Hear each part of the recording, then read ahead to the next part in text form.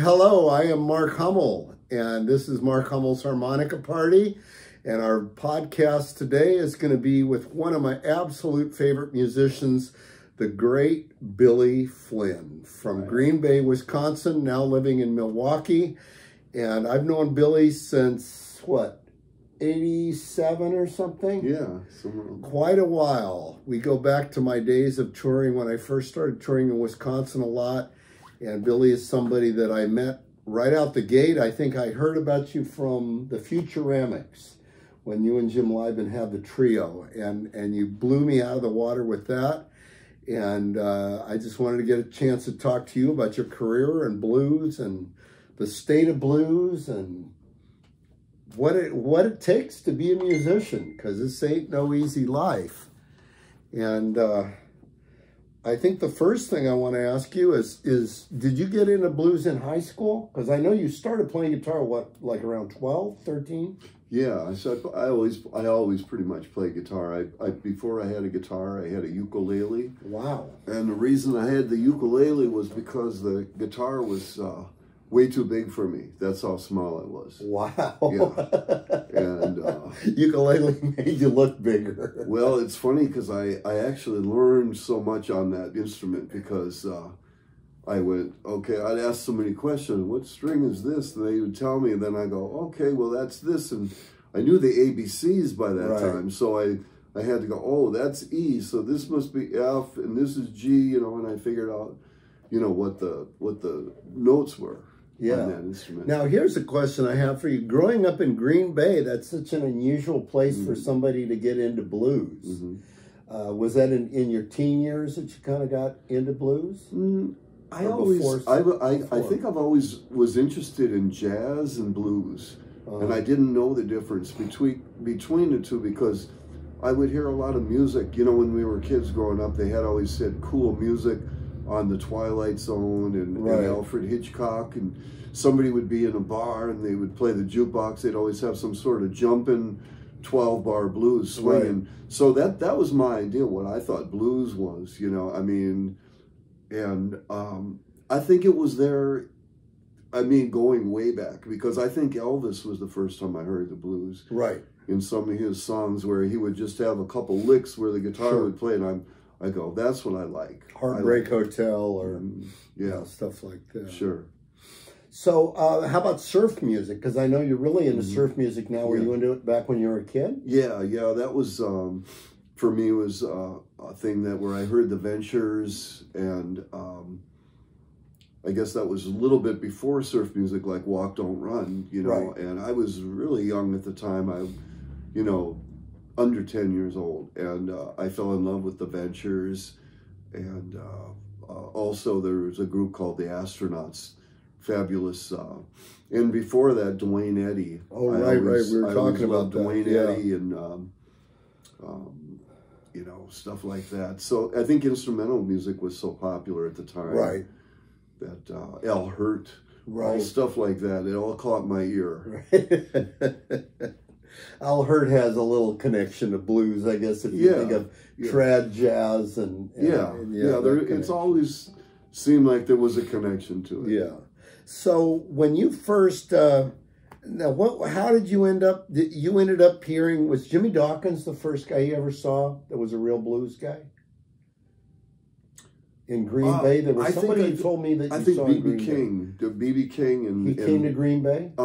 Close to Green Bay, and went to see him. And I was 14 at the time. That's the same time I met Jimmy Dawkins and Jimmy Rogers, Johnny Littlejohn, Mighty Joe Young. And you met all them in Green Bay? Yes. That's amazing. Well, the thing is, you know, like you were saying about Green Bay, is that later on, you know, when I would, you know, go to other countries and stuff, I would go, you know, they have they seem to be, the blues is accessible to them. Right. So I'm only 200 miles from, you know, from Chicago. From Chicago, yeah. So all of that art form or that thing that they had spread around, you know. And there was Tom Radai, the booking agent, that booked all of the artists. Right, and he was right in Milwaukee. So and how, you know, I mean, at the age of between age 14 and 15, I had met B.B. King. Wow. And all of them. And Howlin' Wolf, I went to see Howlin' Wolf. Did you meet him? Yes, I did. Wow. I went and I walked into a club, and that was in Milwaukee. And little skinny kid walking up to Howlin' Wolf. Well, when I walked in the bar, bold. I was 14 or I was 15 and my friend was 16. Right. And we drove there to get there and not knowing for sure, you know, if he was going to be there. And we walked in and there was only one person other than the bartender in the club, and that was Howlin' Wolf. Wow. I walked up to him immediately and talked to him for about 30 minutes. Wow. A great guy. That's awesome. Fantastic person. That's awesome. Yeah. So it's interesting. I mean, somebody from the Midwest that grew up in this kind of white-collar town, that you met all these African-American blues artists and had an immediate, sounds like you had a really immediate connection. Yeah, and really the truth is that, you know, in our city, we didn't have a lot of black people, and the ones that were there were all my friends. Right. Good wow. friends. That's interesting. Yeah. That's really cool. Yeah, I thought it added to the culture without knowing that it was even called culture, you know, just yeah, that's something. Yeah. Well, that's something I've always respected about you. I mean, I look at your walls of your house and the photos that you have up, and it's like you're usually the lone white guy in the picture there. The funny thing is, I never thought of it. You never think of it. I just felt like, you know what I mean? Yeah. I felt like I belonged, and they made me feel welcome, and I made them feel good. They made me feel good, you know. Yeah, I totally get it. Mutual respect. Because I've always been real serious about pretty much, you know, about everything. You know, I mean, we like to have some laughs and that, but I take it all pretty serious. Yeah. I don't want to be offending anybody with anything I do. And you've always had an immediate like connection to, you know, the past, you know, story of blues and the history of blues and just and what makes blues, and that's such a rarity now in this day and age. Yeah. I mean, so many people listen to one Stevie Ray Vaughan record and say, I'm a blues man. Well, you know, in a way it's similar to back then, too, because back then Stevie Ray was Paul Butterfield and Mike Bloomfield. Right, true. And they, even though they did have close connection to the blues, they were a little bit more mainstream. Yeah, and lost a lot of the I don't know what it is about the music, you know, just something about the music, maybe just because they were a little bit more commercialized. Right. Trying to, you know. Well, that's a record company thing, too. Yeah, record companies are going to point you in that commercial direction, no matter what. Right. You know, even B.B. King got pointed in a commercial direction, and I think that's typical of what happens when, you know, major labels pick up on people. Definitely. But one of the first guys that I always think of you associated with was Dawkins, was Jimmy Dawkins from Chicago, and was he your first road gig? My first road gig was Bryan Lee.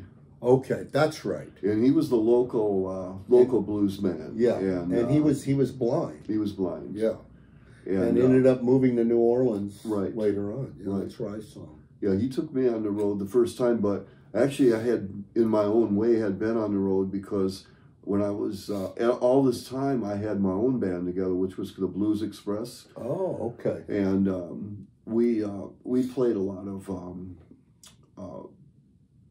dances and in school, things like that. And that was with your brother? It was my brother, and Steve Doherty. Bass. Right. Yeah. And Steve Doherty, wow. Steve Doherty. But you guys really go back. Yeah, that's right. You know, to the beginning. That's amazing. I actually was the one that started him on drums because I needed a drummer. He wanted to play harp, believe it or not. That is wild. That's so wild. He said, I need a drummer, okay? Wow. That's great. Yeah. Yeah. So but I had my own band and a booking agent. I mean, we were playing at least, you know, 2-3 times a week. Yeah. Now were you working all over the a couple different states. Wisconsin and Michigan, Upper Peninsula, you said? Yeah. Right. Okay. Yeah. And so tell me about when you first started going to Chicago and what that was like. Because you were there in the 70s, right? Yeah. So you really got to hear all the greats in their real environment. And that's, you know, relatively, you know, like, I mean, at the time, you know, in the 70s, you know, maybe around 76, 77 was when I first started going there. And I think it was around the time that I was playing with Jimmy Dawkins first. I think may have been the first time I went to Chicago. But my older brother, Mike, was the bass player for me too. Right. He moved there. He was working there. Okay. So we would after that we would go to the clubs and basically see everybody. Yeah. You know, they were you know, on the north side there was just so much activity. Yeah. You know, just everybody was at the clubs. You'd go to one club, Jimmy Johnson would be there, Louis Myers would be there, you know, everybody would be at one place. I remember. Did you get to see Johnny Young a lot? I didn't. Unfortunately, he was the one person that I didn't get to see. Wow. Even though I feel like I have a piece of him. Yeah, you know? Yeah, you do. You do. Absolutely. Yeah. Yeah. But Jimmy Rogers, you saw a lot. Jimmy Rogers. And, did you see Big Walter a lot? Big Walter was on Sundays. Right. Even when I was with the legendary blues band in the 80s, I believe that we would go to... I forgot what year Big Walter was. That 90s when he died? He died in 81. 81. Huh. Yep. Because I remember when he died. Because it was I was doing a harmonica, Battle of the Harmonicas in San Francisco, and he died that year in 81. I guess with legendary, what we would do is we would always, like, when somebody got dropped off, it would be in front of blues. Right. You know, and we, you know, when you got back to the city, and we would always go there, and I believe Sunnyland Slim played on Sundays. That's what I was thinking of. Yeah. So you played with Dawkins. Who did you play with after Dawkins? I actually played with Big Walter a couple times. You on did? Stage. Yes. Wow. At the blues, I sat in with him, and also Biddy Mulligan's. There was a club here in Chicago that. How did he sound when you played with him? Beautiful. Yeah. He was beautiful. I still remember all the songs. He did La Cucaracha. He did like a Sonny Boy Williamson type shuffle. Really? And, wow. It was awesome. That's cool, man. Yeah. Yeah. And then when was the first time you played with Jimmy Rogers? First time I played with Jimmy probably was at the King Biscuit Fest when I was with the Legendary. Okay. Because I never played in his band, but backed him up on shows. I just realized the first time I saw you play was in Colorado with Legendary. Okay. Yeah, we came into town, I think the last day you guys had a gig, and at the time you had Jerry in the band. Jerry was obviously still the leader, right. Jerry Portnoy, and then Willie Smith, Calvin Jones. I forget who was playing piano. I don't think it was mine, right? It was Daryl. Right. Daryl Davis, yeah. Awesome piano. And I remember we walked in, and this was my impression of you, as we walked in, me and my guitar player, Pat Chase, who was a lefty and a really good guitar player. And we walked in, we were watching you play, and went, this guy sounds pretty good. And then you did the second number, and you're playing in a totally different style. This guy's pretty damn good.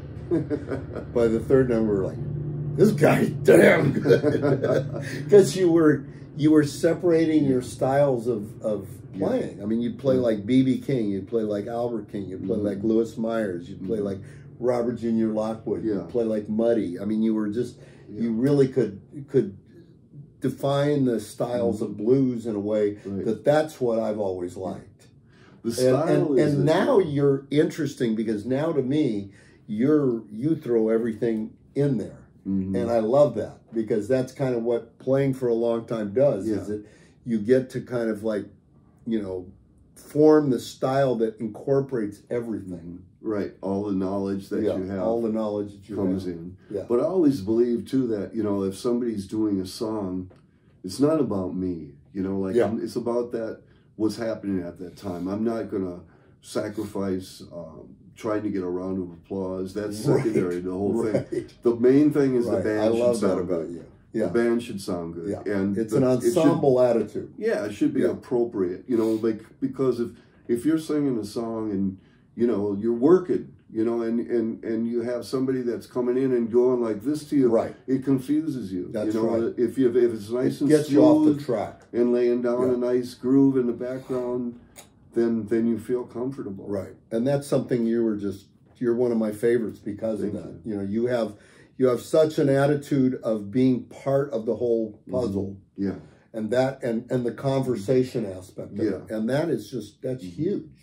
And you know, true is like with me, when I lead my own band and I'm fronting a band, I'm totally different than I am when I'm playing behind somebody else. It's a whole different thing. And you know how to, the interesting thing too is that you really know how to assert yourself to the crowd and get across what it is you're trying to get across. And that again is, you know, it's like those are two really different roles between sideman and frontman. And you know how to move between the two really, really well. Well, with that experience being a sideman and being a leader. You've done it for so long. Right. You've done it really your whole career, it seems like you've done both. Right, yeah, definitely. And I think that's kind of why you're such a first call guy. Well, you know, and that's really to my advantage too, because I enjoy working with people like you and all the people that I work with, because I learn from everybody. Yeah. You know, like when we do a song I never heard before, you know, then I'm going to go, hey, Mark, where did you get this from? You know, and then you tell me, and then I learn it, and it goes back in here. Right. No, that's cool, man. And the other thing I should mention is that you don't just play the guitar, you're a multi-instrumentalist. You play really good harmonica. You play mandolin. Do you play bass and drums as well? I play drums. Actually, drums was my first instrument because before I started, you know, kind of like part of this is interesting too, because I was playing drums at a time when, you know, I mean, I always messed around with the guitar, you know, but I was playing drums in a garage band when I was like in 6th grade. Right. And that's right at the beginning of when psychedelic music was coming in. So I never learned how to play rock on the guitar. Right. I'm not a rock and roll guitar player. Right. Maybe Chuck Berry and Little Richard and things like that, but I'm not a psychedelic. No, I enjoy it, but I've never learned how to do it. Right. But I was playing when like Cream and Hendrix and, you know, it was popular. I was playing drums at that time, so I didn't really learn. Did you learn to play rock drums? I tried. I tried. Well, anyway, I'm thinking you lived in Green Bay till what year? And then what did you actually... I know that Mary got the job in Milwaukee. And is that when you made your move to Milwaukee? Yeah. And what year was that? Oh, it was 2013. Okay. But the thing is, you were commuting a long way. Oh yeah, that was always been my thing. It was immediately I knew that I had to get out of where I was. That was my main thing, because there was no interest in what I was doing.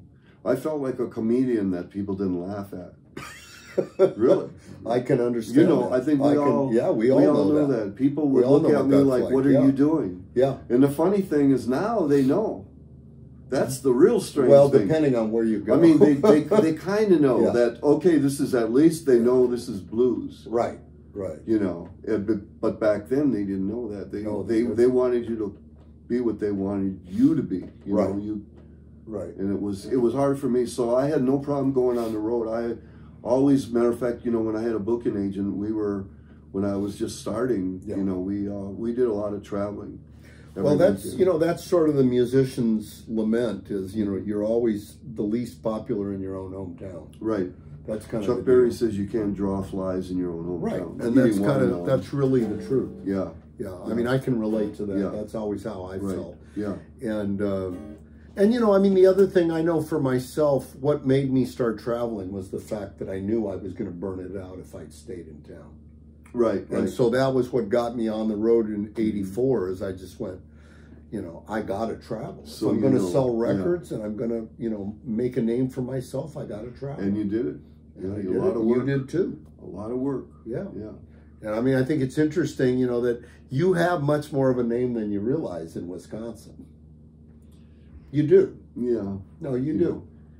I think it's most important for me to, you know, to keep working and to keep everybody happy. Those are the two most important things. Right. Keep them happy. You know, I can understand people that I work with and the audiences.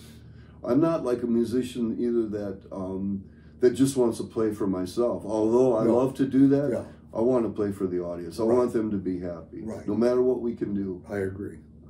So let's take a little break here, and we will come right back with part 2 of Billy Flynn. This is Mark Hummel's Harmonica Party, and we're sitting in a Holiday Inn in Evanston, Illinois, after a gig last night at Space, and we've been on the road now since the 10th of April. April, thank you. What year is this? And today is the 26th of April, and it feels like it's been about a month, but we're still here, and I only have a cold. No COVID, so that's good. And I'm sitting here with Billy Flynn, and Billy Flynn is somebody that I've known since the 80s, the mid-80s, and has played with just everybody out of Chicago. I think barring Muddy Waters. Did you ever sit in with Muddy Waters? I never did. I've always kind of like, you know. You've played with everybody in that band. Muddy had a lot of rock stars around him. And I couldn't really get next to Muddy, but I remember the one thing, and it's funny because both Muddy and Chuck Berry had similar experiences, that I couldn't get next to him because there was so many people around him. Hanger-oners. But they knew that I wanted to talk to Muddy, and he was waiting for him. You know, I was waiting to say hi to him because he had so many. And I went, well, you know, I'm just going to walk away. I can't get next to him. And he saw me and he waved to me. Wow. And like he caught a vibe. Yeah. Yeah. It was the same with Chuck Berry. I couldn't get next to him, and he walked out of his dressing room, walked right up to me and shook my hand. Wow. That's awesome. Yeah. That is so awesome. Yeah, it's pretty Well, cool. You must have a real connection, because I love the story about Ray Price. Oh, yeah. In your hometown, and how he was singing right at you. He was singing that to one me. night. Yeah.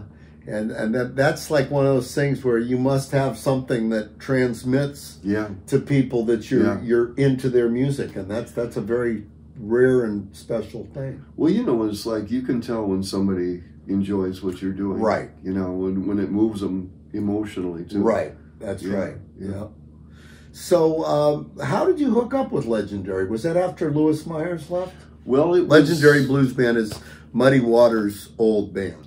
Basically, what happened was that we had recorded some tapes, and what they had heard my playing on the tape, and that's after Louis Myers had left. Right. And they went, well, we want to get that. You know, they heard the song. That was the beginning of it. So was that Jerry, or was that all of them? I think it was Jerry and Willie. Okay. Yeah. Yeah. Willie Big Eyes Smith. The band at the time was Willie Big Eyes Smith on drums, Jerry Portnoy on harmonica, Calvin Jones on guitar, and did you say Daryl Davis was the keyboard player? Yeah. So it was after Pine Top had left. Yeah. But later on, you played gigs with Pine Top. Later on, I was Pine Top's guitar player for a while. Yeah.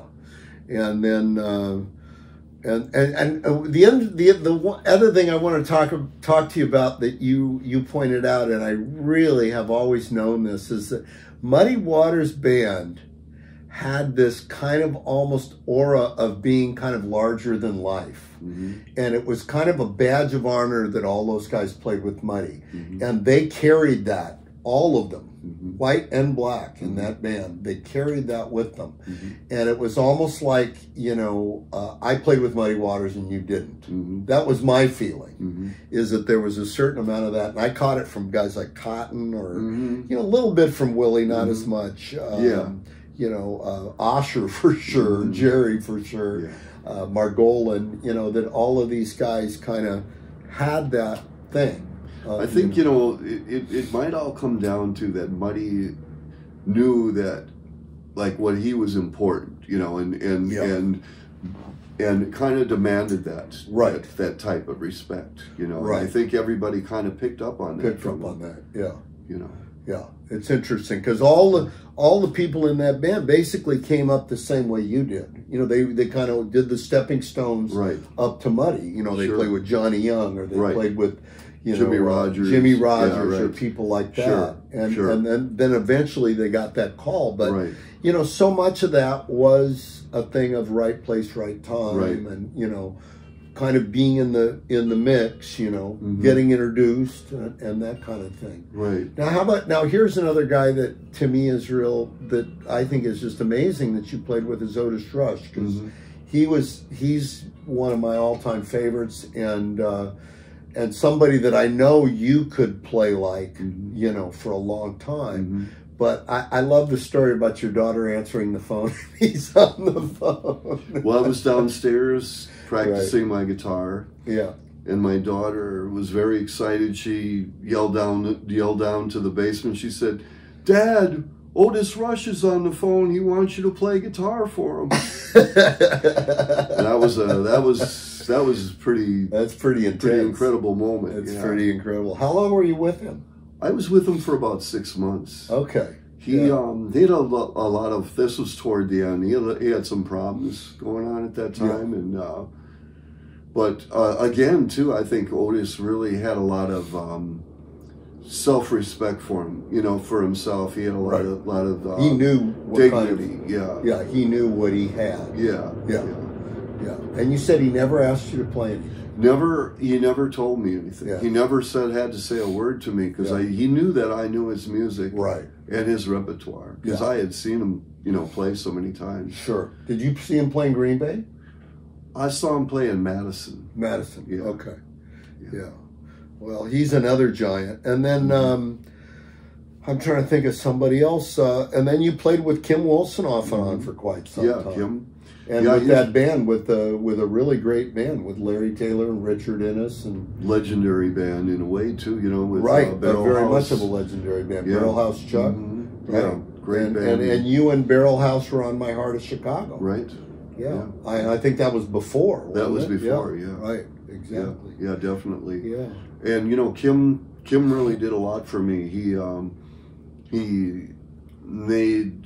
You know, by having me on his records, a lot more people were aware of me. And he put me on a lot of shows and things, just like you did. You know? But I mean, you worked a lot longer with him. I mean, you know, part of the thing is, you know, I've had my West Coast bands, and it's been, you're one of the few guys that I've kind of had that's kind of crossed into the West Coast thing for me. You know, where I'd come out here and just work with you and maybe RW and whatever drummer we picked up, Kenny or whoever.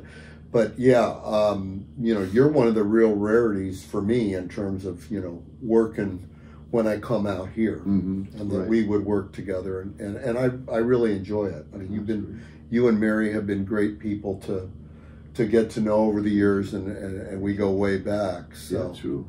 Yeah, true. Yeah, and you know, that's kind of like what I want to be. I want to be, you know, the guy that people want to hire, you know, and I want them to hire me back, you know. I you know, for me, music has been my profession, you know, and I that's what I do. Your whole life. I mean, that's amazing. It's amazing to think, you know, that we do this since we're teenagers, and we kind of just set our sights on, you know, I'm going to do this music, and to actually make that happen is an amazing thing. It's true. And not have to go out there and get a day job. And, it's a miracle. And all that stuff. Yes, it is. It is a miracle. It's a miracle. Yeah. A blessing. Yep. Yeah. And I mean, what would you say in terms of the current scene versus the scene back in the 70s? Because I mean, you know, I kind of have the same thing on the West Coast, where I got into this in the 70s on the West Coast, and I've seen all these changes in just the way the scene has happened. I mean, part of it for me, and I'm sure you feel the same way, is all the old guys that have you know, passed on to the other side, and how that's affected it, because there's like a missing link now. And in a lot of ways, it's like, as Charlie Musselwhite says, the land's moving up. You know, that it's kind of, you know, we're kind of becoming the influence on the younger guys. And And I'm just curious what your viewpoint is on just, you know, the way the blues world has changed, and how, you know, the older guys not being around has really changed things and stuff like that. I mean, really, the sad part of it is it's becoming irrelevant. Right.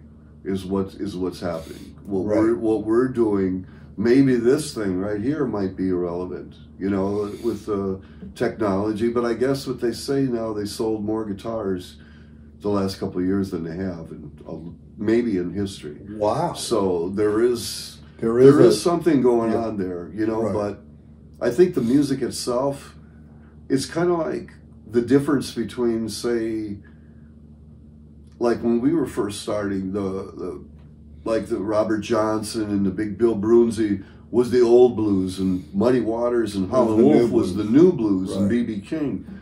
Now those guys are gone, and the sound is different. You know, that sound that we heard was different, and I have no problem with blues changing. You know, I think, but there's a certain amount that the structure of 12-bar, that's what I like. I love 12-bar. I'm a 12-bar person, and right. I mean, I like ballads. I like, you know, everything, but really that form seems to be changing. Yeah. Because a lot of people that are shuffles are becoming rare. Shuffles, that's the shuffles word. Are becoming rare, and shuffles and and the 12-bar form. Right. A lot of things that we like about the blues and are changing, you know, and the people that are playing it now listen to the things that we didn't necessarily listen to, like rock music, and pop music, and there's a big influence in that. And I guess at the time, in a way, the music that we kind of grew up with was changing too. So, well, I find it interesting that, you know, people talk about the blues has to move on, but if you're copying Jimi Hendrix, you're only moving it up by about 5-10 years. I agree with that.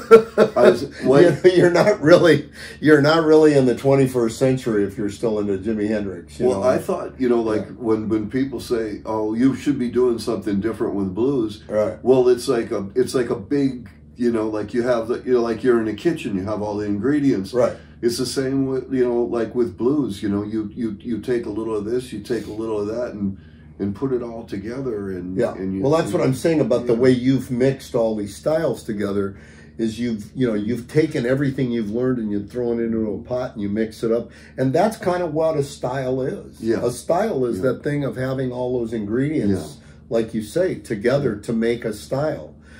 I tend to I gotta admit, I mean, when I play somebody's song, I tend to kind of go, I'm going to stay within the confines of this style. Yeah.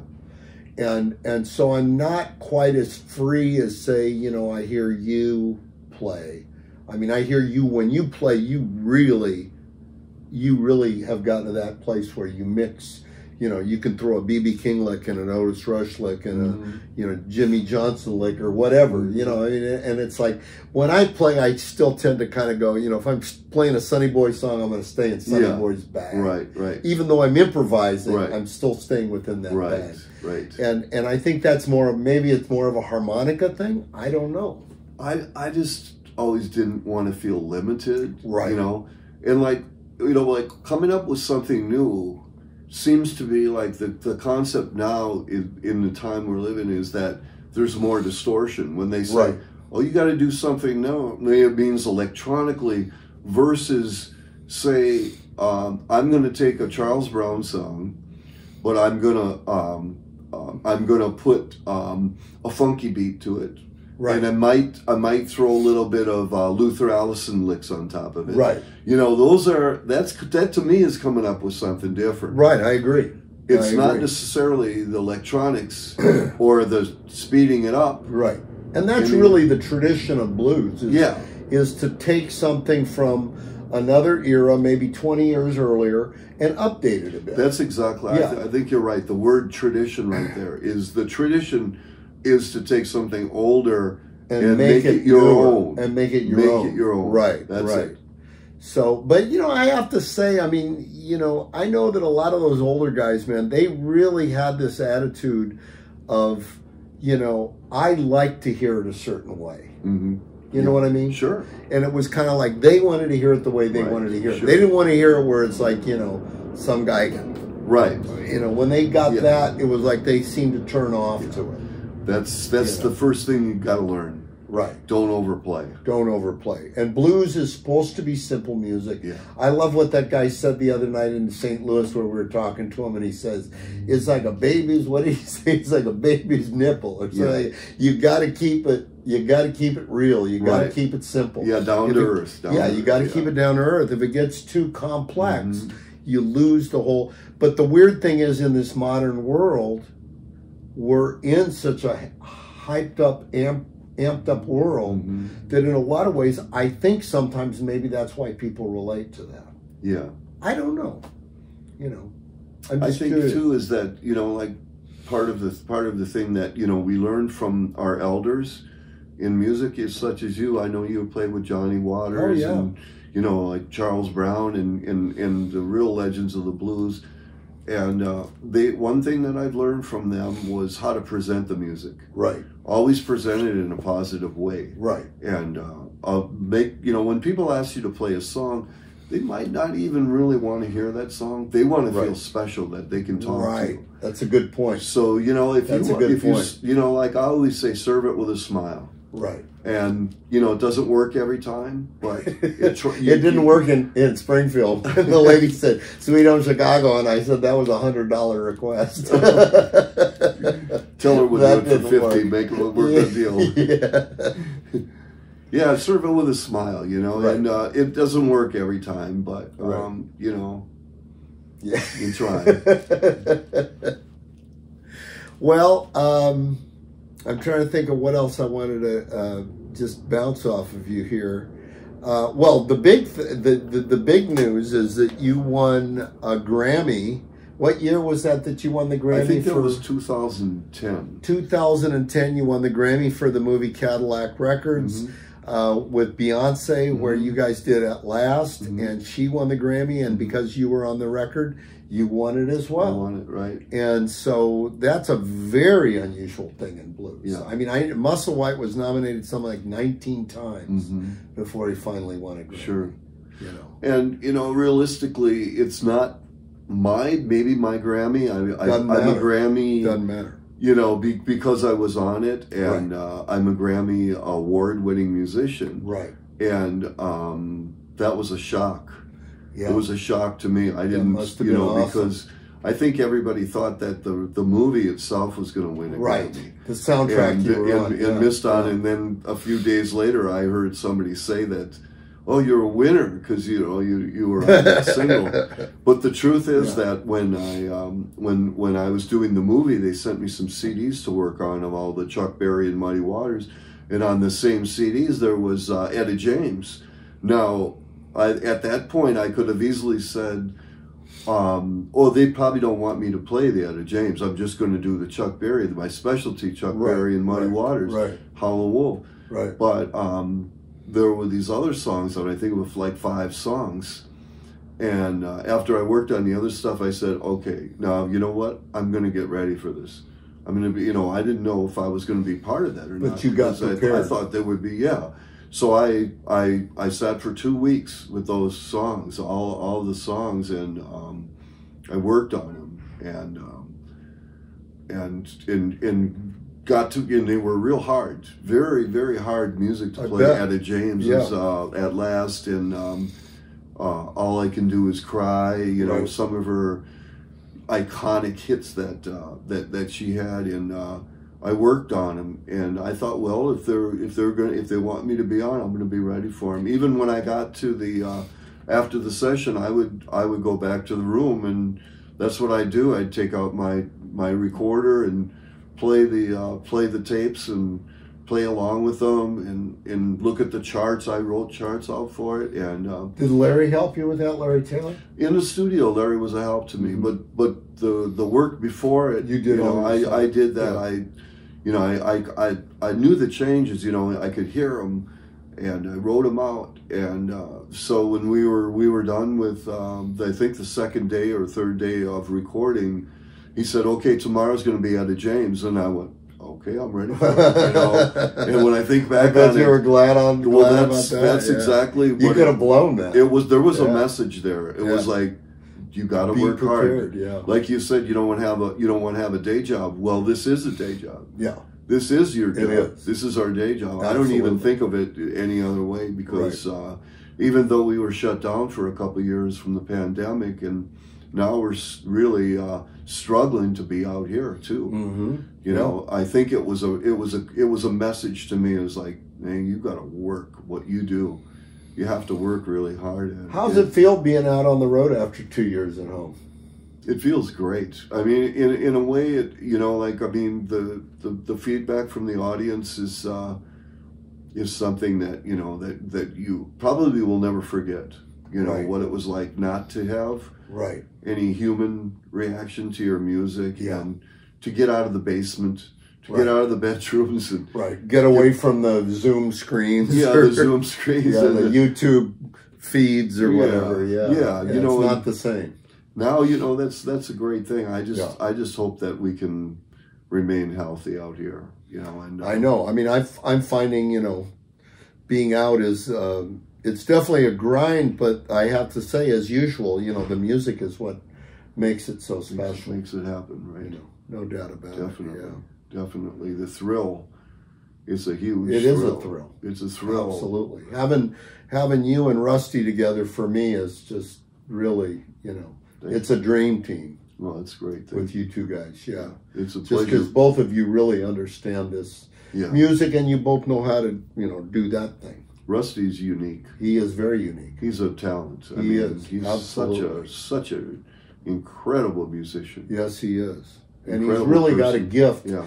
Both of you guys really have that gift of the, the wide breadth of what blues is, especially, Chicago, Chicago blues, heart blues, right, guitar blues, West Coast blues, the whole that's the thing. That's the thing about music is that, if you're a drummer, when you play with a harp, you're going to play different than you do if you're playing with a piano player or a guitar player. Right. So there's so many things to learn in music. I mean, and it's amazing how in the modern blues world that part of it is so rare now. Yeah. It used to be, it seemed like when we first got into this music in the 70s, there was a much smaller portion of musicians that were doing this kind of music.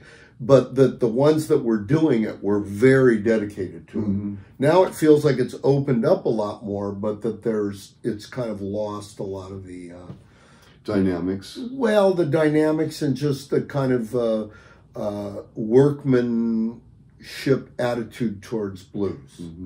Yeah, I think that comes from not having that connection when blues were actually hits. Right. Back in the day when blues were hits, that was legitimate music. Now it's just like, oh, okay, you're in E. Well, it's kind of a general, it's become a kind of a general thing. Yeah, and the interesting thing is, I remember there was a point where you had these blues people who would put out blues records, and it still happens. These rock stars that are in their 60s or 70s, and they go, I'm going to put out a blues record because this was my roots, and you realize it might have been a little bit, but not quite the way. Right. Yeah, you just can't fake it. No, you can't fake this music. That's what makes it the hardest thing. Right. With you're going to play.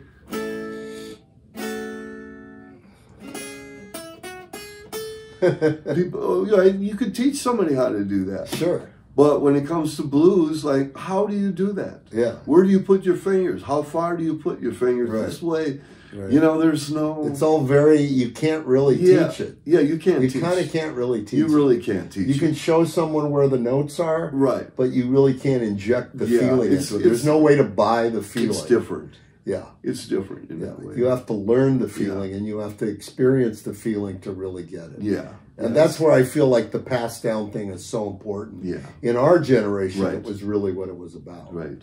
And people that want to learn it, they'll learn it from musicians, you know. Sure they will. And from records to a certain records, extent. Yeah. If they really want it to do it, then they understand that it's not going to be easy.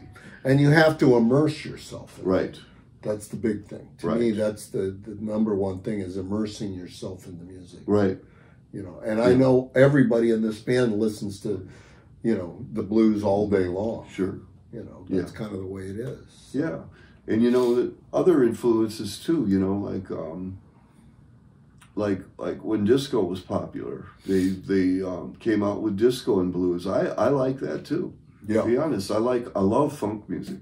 Mm-hmm. And I like that, you know, the more modern blues, like, Malco and from stuff like that. From like say the Thrill Is Gone, right, all the way to you know, to Down Home Blues, Easy Bobby Hill, Rush, Bobby Rush, yeah, and Tyrone Davis. You know, right. I love this kind of soul music. blues. Soul blues, right? Yeah, you've put out some soul blues records. I did. I have a record on it. Yeah, right.